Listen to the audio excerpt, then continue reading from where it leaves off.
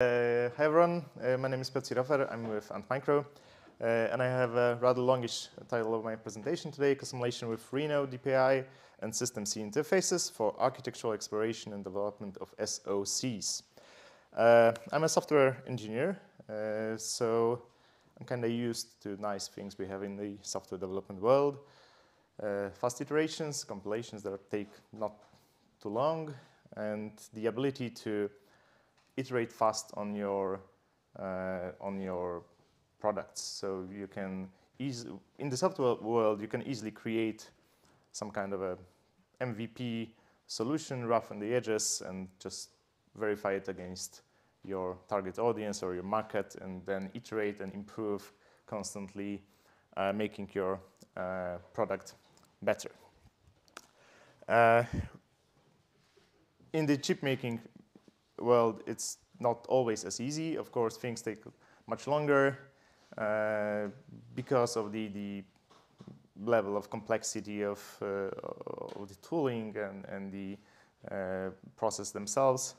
The waterfall approach, where you want to test your software against the ready product, so when you have to manufacture the for example, your ASIC that you're designing, then you need to bring up your hardware, then you need to verify your software. This, of course, does not scale very well. You would like to parallelize these efforts, and of course, that's not a new problem. But if you take too long, of course, your whole approach may get outdated, and the market will move forward, and of course, your design will be just too old to be successful. It's not a new problem, as I said, and there are multiple ways to mitigate it. Of course, you can work with FPGAs, you can use HDL tools, but if you're if you have attention span of a software developer, as I have, which is comparable to a very small ferret, then you need to kind of speed this up, because, well, then otherwise you get bored. There's, of course, behavioral simulation, which is nice, but it also doesn't address all your problems. If you're iterating on the hardware side and on the software side, and you would like to keep your behavioral models up to date, then this is additional work. And of course, if you're talking about behavioral simulation, you sometimes leave out the important details that you would like to verify when doing the testing. And of course, this is also not a new discussion. People do partitioning of these problems. If you have a complex system that consists of parts that are well-known and established and some that are moving and under development, you can kind of divide these into two piles and, for example, do functional simulation or behavioral simulation on the parts that are not moving, are not as interesting from the let's say, development perspective. But if you're actually working on some part of the RTL, then you can treat this part in a more, let's say, accurate manner and simulate it directly from the RTL. This, of course, makes the whole process much faster. If you, for example, if you're developing I don't know, I2C controller, then you don't need to simulate accurately the whole CPU, maybe. Yeah, this makes your process much faster, much easier to iterate on. The important part is that when you're a software developer, of course, testing running, I don't know, some kind of unit test or verification suites on your IP is important, but what you want to test is you want to test the whole thing. So you want to run your rich operating system, be it Linux or some RTOS, run drivers, run software that will use these drivers, and verify if things kind of make sense together. I'm at Antmicro, I'm working on Renode. Renode is our open source simulation framework, supports a bunch of architectures.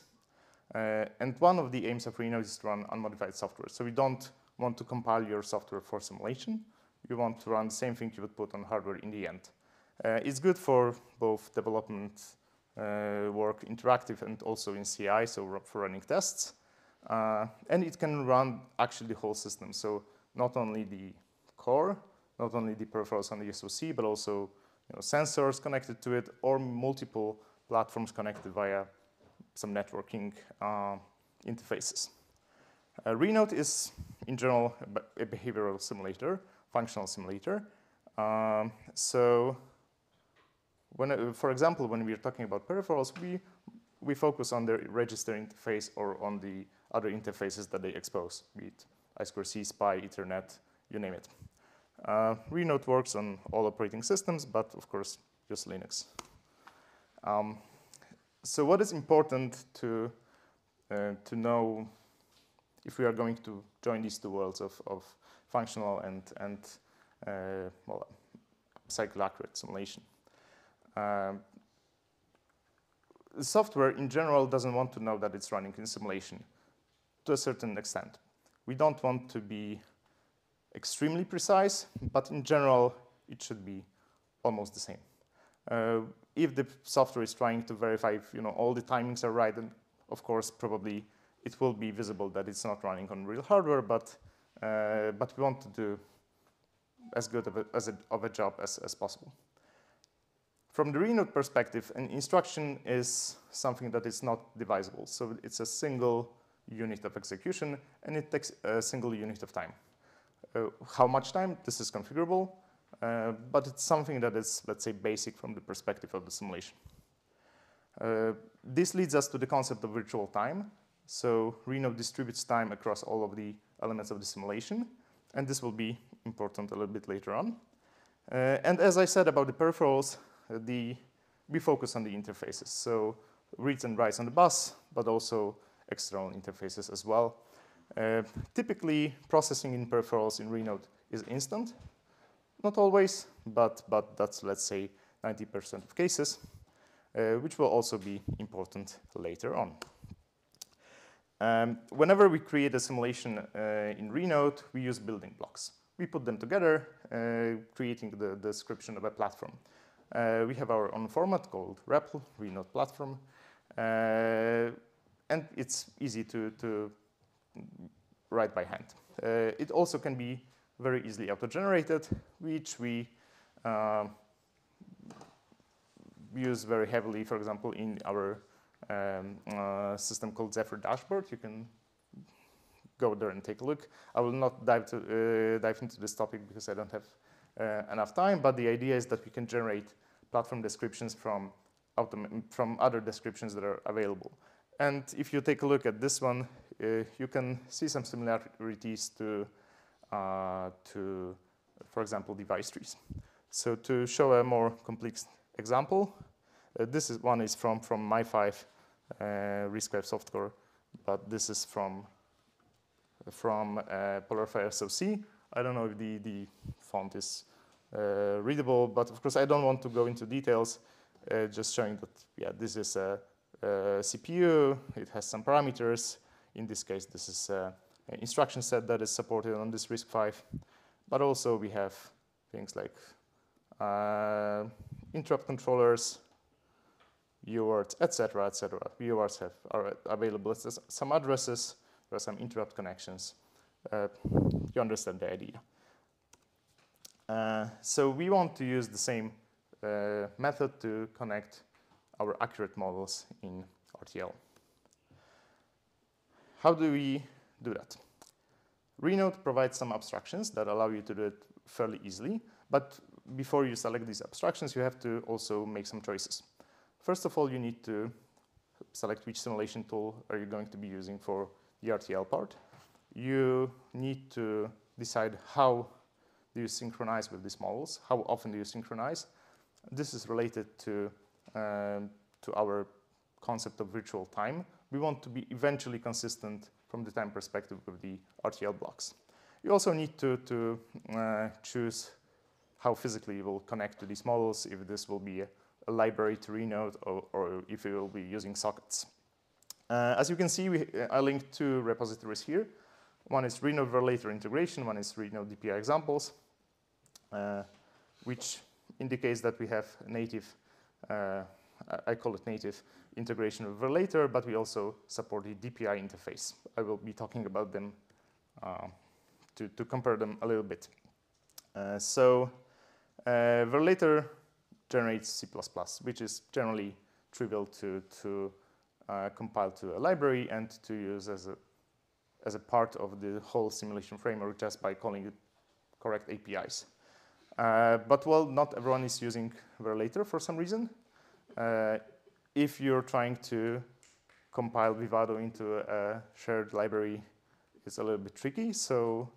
But there are other ways to integrate with these systems. For example, direct programming interface, which is known to people in the SystemVerilog world.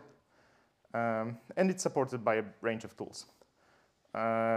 So it's fairly easy to create a common layer that will be supported by these tools that people typically use and connect via sockets with Renode. From the Renode perspective, the protocol talking to these peripherals is the same. We have a wrapper on the Renode side, and we have the bus implementation on the RTL side. And for Verilator, we support APB, AXI4, AXI4 Lite, Wishbone.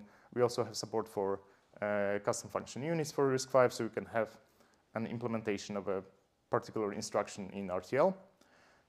For DPI, we have AHB, APB3, AXI4, AXI4 Lite.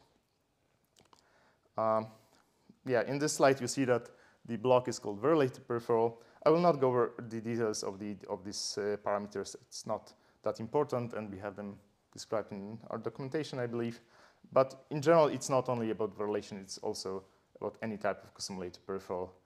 But we should rename it in the framework, because before this actually works. So right now, it's like that. I will show you how to integrate with RTL on an example of FastVDMA, which is one of our publicly available IP blocks, which is actually already taped out and successfully used in production. And I will show that's way too large. Yeah, I absolutely don't want to go into details, but just to give you an idea how much code is required to connect to this type of block. So on the left side, we have the Verilator integration. This is C++. So first, some handling of the trace dumps. But here we connect the bus signals to. We can have, in this case, as this is a DMA, we have two bus connections. So we have one as a controller, one as a peripheral. Fairly easy to understand.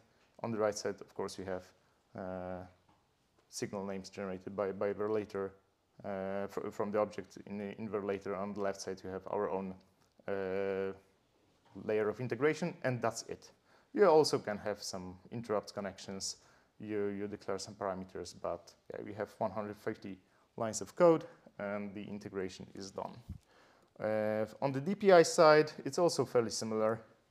You can declare some parameters, but most of the code just boils down to connecting signals to our internal abstractions. Yeah, also fairly simple. So this is the idea, and this is all you have to write to connect to Renode. Of course, we have to have support for a particular bus that you plan to connect with.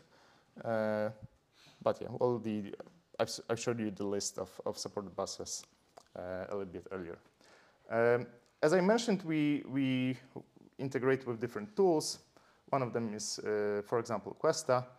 And as we want to be able to automate Renode, it's also important that we can just control the basic flow of these tools when starting the simulation. So this, hopefully this works. It's probably very small, but the idea is that you just run a script in Renode and everything runs automatically. You don't need any additional interaction to start things manually. You just run a script. What is difficult? we are joining two worlds together. As I said, Renode is responsible for distributing time to different elements of the simulation. And Renode expects that the response on the bus will be immediate. On the other side, processing in RTL takes time, and you need to have clock cycles to do some kind of processing. And sometimes when this time is distributed, there is not enough time left to finish the processing. So we need to cheat a little bit, and we do that. So this is the very basic flow. Like the user tells the simulation, run for some time. First, we execute we give this time to the CPU or CPUs that are in the simulation. Then we take the RTL part. And when everything is done, we report to the user that we're done. But it's getting interesting when we have transactions between these two elements.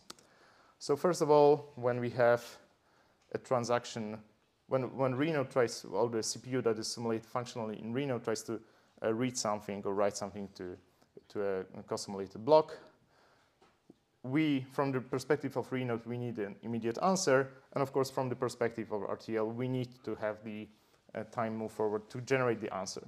So of course, as I said, we need to cheat. So we advanced the time just a little bit to be able to generate this answer. So this kind of violates this steady flow of time. But of course, we compensate for that in the next synchronization phase. So in the next step, we do not have run for 10 milliseconds for some reason, but for almost 10 milliseconds, just reduced by the amount that was required to finish the transaction. And whenever, this is a little bit smaller, hopefully legible, whenever there's a transaction from the co-simulated block to Renode, well, Renode can generate the answer straight away. It's not a big deal. We don't have to have the time flow for that. But even if this response is only started to being processed on the RTL side, and we're out of time, it's not really a problem. We can report that we're done, and in the next iteration, we'll just finish the processing as required. And of course, these two flows combine, so the time flow analysis can be a little bit tricky at points, but we try to cover all the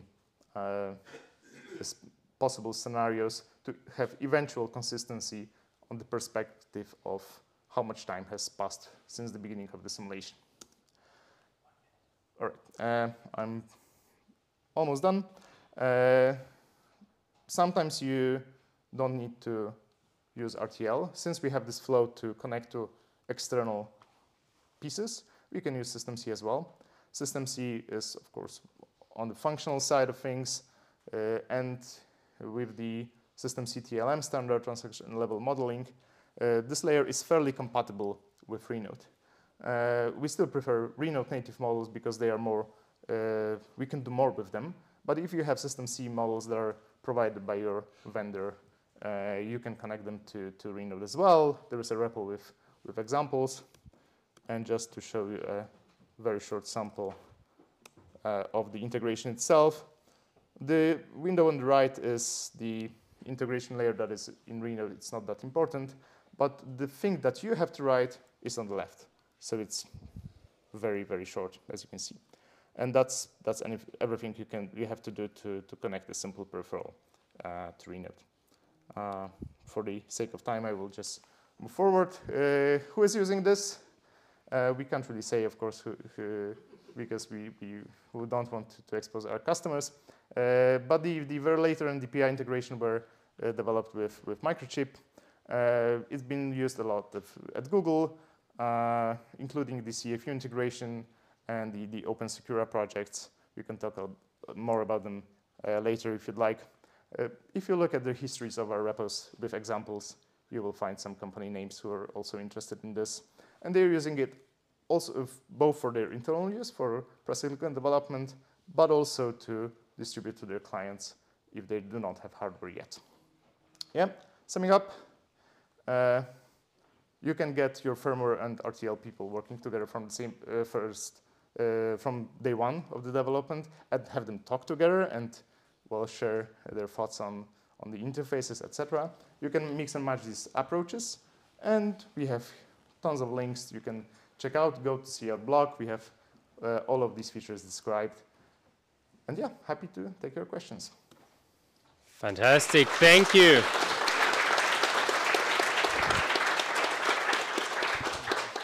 Thank you. We have time for 2 questions. Let's put it like that. There's one.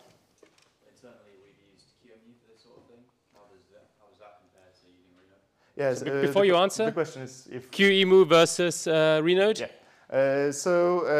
The concept of the functional simulation is the same. We also rely on binary translation, but yeah, it's a different project. So Renode has its own engine for simulating cores. There's another question. Michael got the second one, sure. Wait a second, you can speak yourself.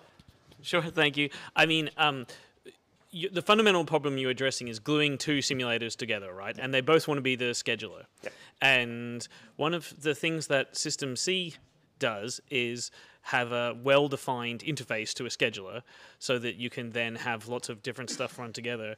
Did you not consider having Renode be itself use the SystemC scheduler, and then you could run it inside your simulator and have there just be one scheduler and not have to like play together with it? Yes, we have implemented that as part of a project that unfortunately for some reasons is not fully public, but for the practical use it's way more convenient to use Renode as a controller of time. But yeah, this is possible and has been tested in practice. And Renode also has the ability to expose its API to some external scheduler, so we can tell, yeah, move forward, and yeah, so this is also possible. I think that's really good, by the way, because you see lots of simulators and stuff and projects, you know, for instance, network simulators, which would be quite cool if you could take one of your things and put it in a virtual network and a network simulator, but nobody wants to like give up being the scheduler. They want that's a very good point. Renode is way better at being scheduler than all of these other projects, so we should definitely stick to that. But we accept that some people might be wrong on that and might want to use a different setup. So we do expose the API for that. Fantastic. Thanks. Good answer. Good to our last point. Give a round of applause to the speaker again.